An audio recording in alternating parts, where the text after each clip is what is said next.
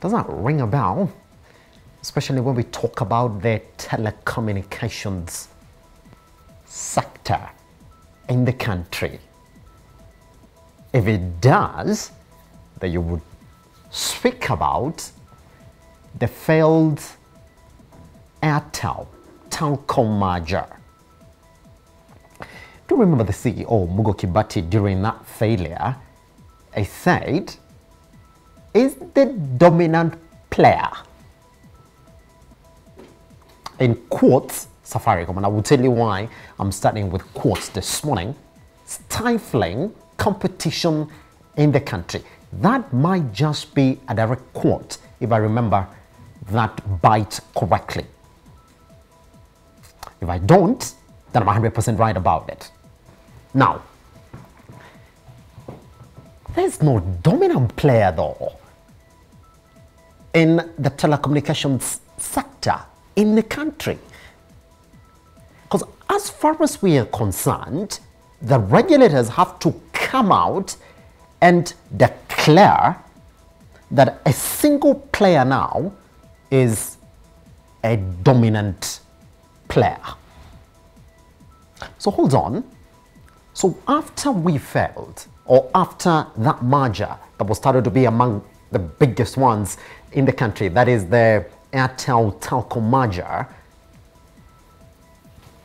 Mugo Kibati said, we're done and dusted with that, it didn't work out, we are forging our way forward. We win that conversation here on a business arm. I personally spoke to him, he said, that's no longer a conversation and we don't want to look back into that.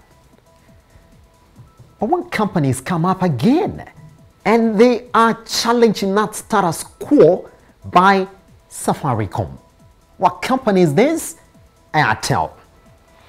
So Airtel again has come up and said that indeed they feel like Safaricom is stifling competition in the country now. Now, if you look at exactly what the Standing Senate Committee was told, that Airtel is accusing rival network Safaricom for stifling competition. But then Safaricom came in and said, we don't get it. We don't get it.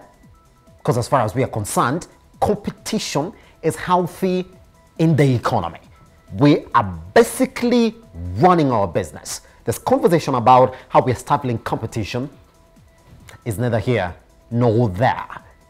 But hold on again, because then you would like to think that the regulators will come in and then say, well, let's go in and give you a status report and also confirm these allegations that Airtel is throwing at Safaricom. And I'm not talking about the blue and green, the red and green competition that we saw, Airtel rush at Safaricom. No, it's a direct one in terms of market share. Now, Airtel is saying, I mean, if you have 50+% market share in this space, then you should be declared a dominant player. The regulators come in, and that is CA, and they say, we think competition remains healthy despite the market share by Safaricom. And indeed, according to CA, the market share for Safaricom has been dropping regardless on exactly where it is now. So according to them, you can't call that player a dominant player. Instead, they told the Senate Committee that competition is healthy. As far as we are concerned, Safaricom is not a dominant player.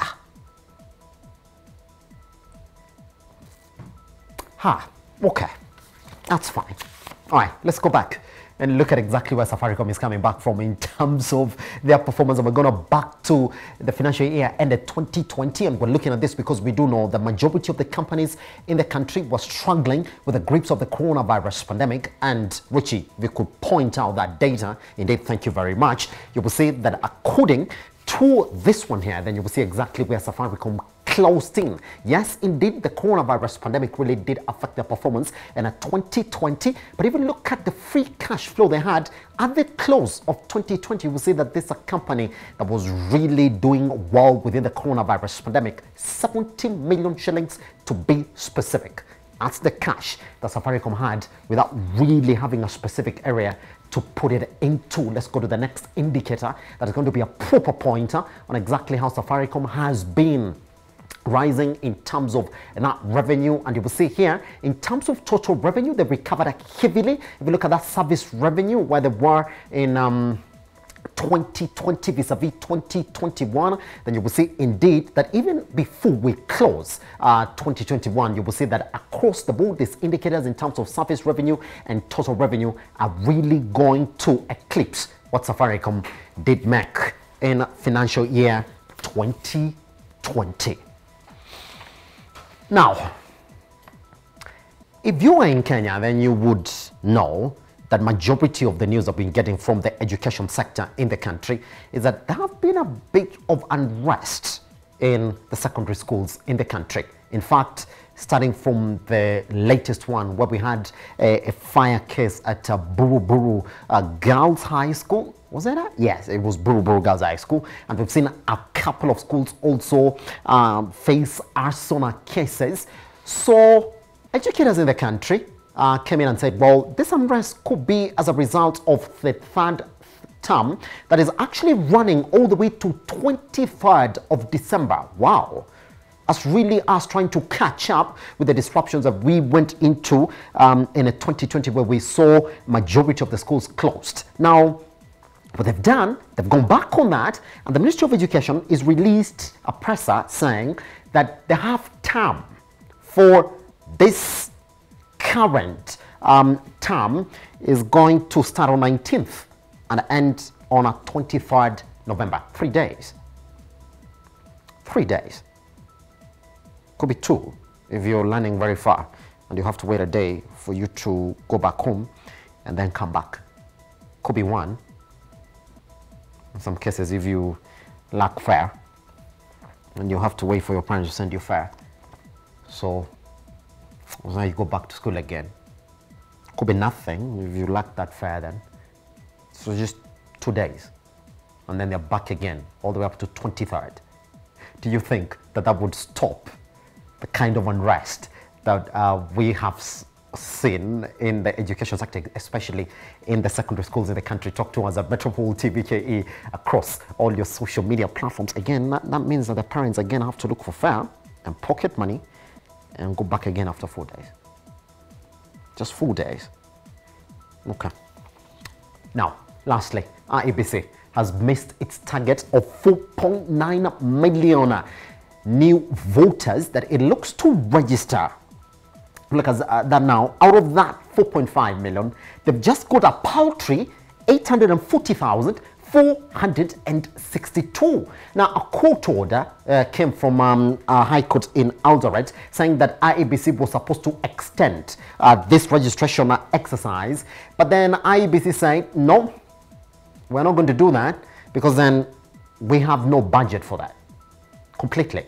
So out of the 4.5 million we were targeting, and we've seen a cross-section of leaders who are calling for this mass registration exercise to be extended. Well, it's not going to be extended. Now, what we do know, IEBC is rushed back to the National Treasury and the National House so that they could look for money to register an additional 3.7 million in the next 1 month again. But remember, they're only targeting the youth, probably within the age of 18 and 24. And these are the people who didn't come out to register. Those messages we've seen, it's like it didn't make sense to them. Could that be the interpretation? Again, talk to us here at Metropole TVKE across all your social media platforms. Have the youth failed to recognize the importance of voting? That's how we start. Let's cross over to the newsroom this morning.